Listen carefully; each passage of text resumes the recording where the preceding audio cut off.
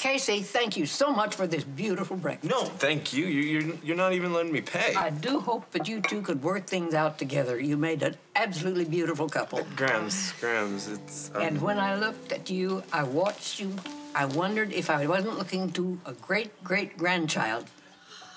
Well, I hope that we didn't let you down. Oh, no, Allison. You were just listening to your hearts. You have to.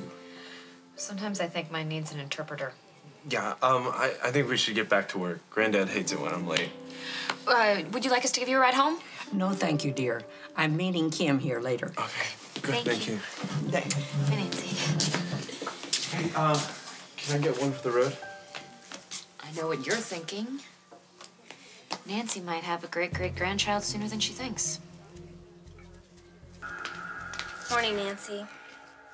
From the sound of your voice, I don't think you mean that. Oh, no, I do. I'm sorry. I didn't mean to sound so surly. You're right. You're right, as usual. It's actually been a pretty lousy morning. Is the baby all right? Oh, yeah, he's perfect. Jacob I can deal with. He's about the only man I can deal with lately. Being in this place must remind you of Brad. Yeah, it does. But being everywhere reminds me of him. I'll walk past Al's and find myself repeating his burger order out loud.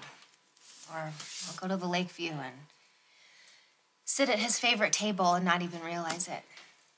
Or, you know, the bench in Old Town. I walk by and I just imagine him sitting there waiting for me to do my clothes shopping. Chris was allergic to shopping, too. It's not just that. It's just everybody knew Brad. Or if they didn't, they felt like they did because of the show.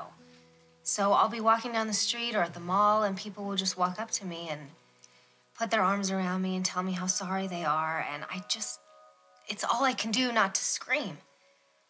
But sometimes I'll be having a really lonely or sad day and someone will say something really kind to me and I just feel like it's Brad sending me a message, you know? I do. And then there's Jacob.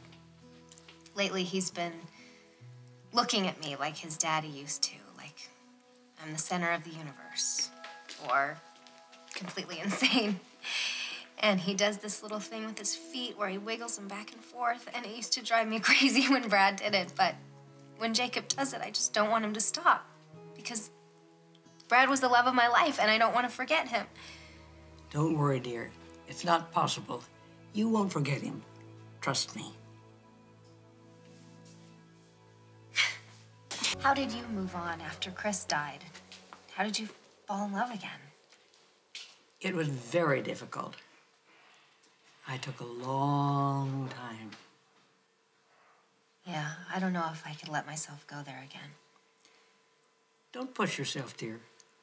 Know that you have to be ready to fall in love again, and I don't think you are. Neither do I.